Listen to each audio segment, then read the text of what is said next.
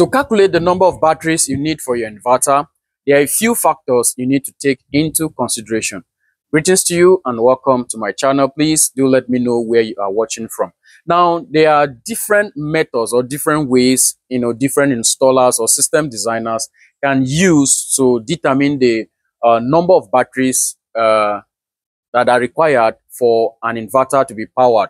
So the first factor you need to take into consideration is the inverter's DC nominal input voltage. Now, we have the inverter. This is our inverter. Then we have the battery bank here, positive, negative. So we have DC. So, the inverter takes DC and converts to AC.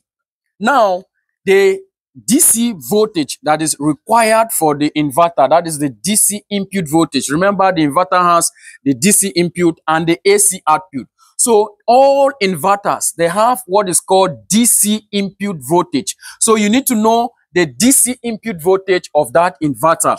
We have 12 volts inverters, we have 24 volts, we have even 36 volts, we have 48 volts, we have other inverters of a higher capacity with higher DC nominal input voltage. So if you know the DC nominal input voltage of the inverter, from here you can calculate the number of batteries, that is the minimum number of batteries that are required for that inverter to be powered, because you need to connect this inverter to a battery bank before the inverter will be powered. So if the inverter or the battery bank does not meet up with the DC input voltage of that inverter, the inverter will not on.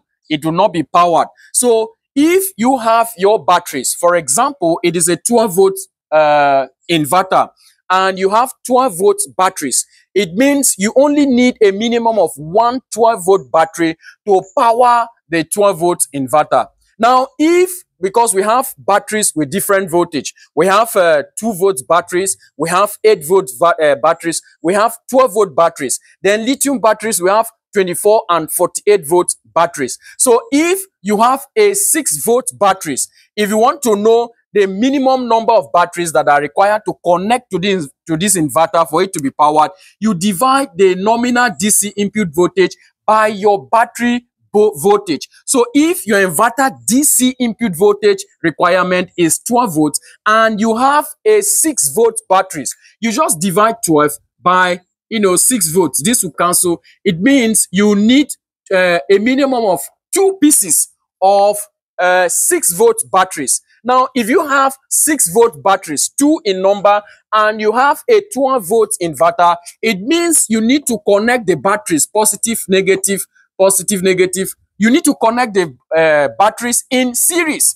Here is 6 volts. Here is also 6 volts. So after connecting these batteries in series, what you have is 12 volts. Now, if you have a 48 volt inverter and the batteries you have, at times, those batteries or the inverter, they are, maybe the inverter, you receive it as a gift, maybe a birthday gift, or it is given to you from the office, or from anywhere, and you have the inverter already, but you need batteries to power that inverter. For you to know the minimum number of batteries that are required to power a 48 volt inverter, and maybe what you have available in the market, there are only 12 volt batteries. What you do is to divide 48 volts by 12 volts. So 48 divided by 12 will give you 4 pieces of 12 volts batteries. Now, these 4 pieces, you need to connect them in series. This is positive. So you now connect them in series, positive to negative, positive to negative. So what you have here is, this is your positive, this is your negative. What you have here is now 48 volts DC. So we also have 2 volt batteries, but the 2 volt batteries, most of them, their amperage is very high. Some you have 2 volts, the capacity in amp hours, maybe 500 amp hours. Some you have them 2 volts, 600 amp hours. we also have 8-volt batteries. We have 12-volt batteries. So once you know the DC input voltage of your inverter, look at the back of the inverter. There's always a sticker. You will see it written there. You will see either 12 volts, maybe 1000 watts, or you see 48 volts, 10,000 watts. You can see another one, 48 volts, 5,000 watts. You can see 24 volts, 2,000 watts, or 3,500 watts. Some are rated in kVA, 3.5 kVA, 4 kVA. So once you know the voltage, the DC input voltage of the inverter, just divide that voltage by the voltage of the battery that you have. Whether it is 2 volts, it is 6 volts, it is 12 volts, 24 volts, or 48 volts. So if you have a 12 volt inverter, you should know that you cannot use a 48 volt battery on that 12 volt inverter. If you have a 24 volt inverter, you cannot use a 48 volt battery bank on that 24 volt inverter.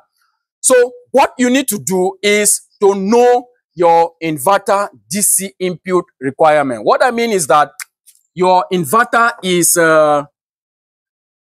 is 48 volts and you have a single unit of 24 volt battery. You cannot connect this 24 volt battery to this 48 volt inverter.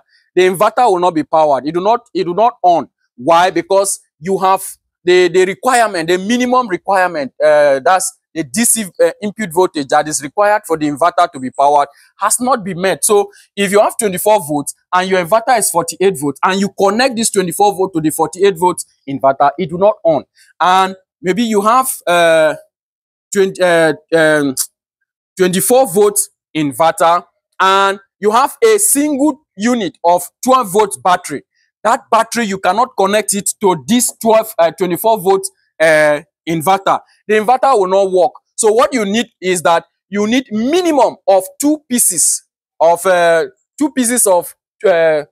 volt battery to connect in series to give you 24 volts, because a single unit is just 12 volts. So you cannot connect that 12 volts to a 24 volt battery inverter. So you need another unit, making it two units, two pieces of 12 volt batteries connected in series to give you 24 volts.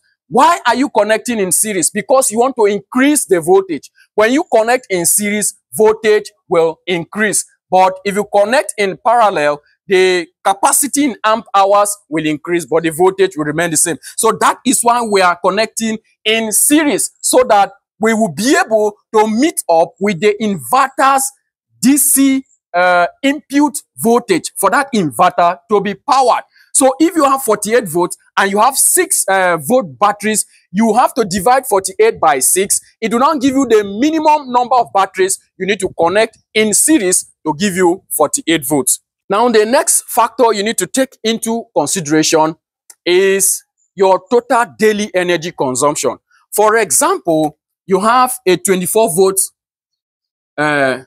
inverter and you have 2 units of, you already know that you need a minimum of 2 pieces of 12 volt batteries to connect in series to give you 24 volts. But you know, batteries are rated in both volts, as they have voltage, and capacity in amp hours, which is amp hours. So you already know that the voltage is 12 volts. So if I connect these 2 batteries in series, they will give me 24 volts. But you don't know the capacity of those batteries. Am I going to use 12 volts, 50 amp hours? Am I going to use 12 volts, 100 amp hours? Or am I going to use 12 volts, 200 amp hours? What will determine, the capacity, that is the size of that battery, is now your total daily energy consumption. Total daily energy consumption will now give you the total capacity of that battery bank. That is when you know if you're going to use 12 volts, 200 amp hours, or you're going to use 12 volts, 100 amp hours. Now, if you know that you have minimum of 2 batteries. That's the minimum you need. Now, if your daily energy consumption is high, you will know that I'm going to connect another set like this. You have the first set in series, and this bank is 24 volts, 200 amp hours. Now, what would determine whether you add another set, another 2 sets? If it is 24 volts and you want to add another battery, it must be 2 batteries because it is 24 volts. So if you are going to add another battery again, what will make you take that decision is your total daily energy consumption. If your total daily energy consumption is high, it means the size of your battery bank, that is the capacity of your battery bank, whether it is 12 volts, it is that is your batteries, they are 2 volts, they are 12 volts, or whatever, after connecting them in series to give you either 24 volts, 12 volts, or 48 volts. What will now determine the size, the capacity of the battery bank is your total daily energy consumption.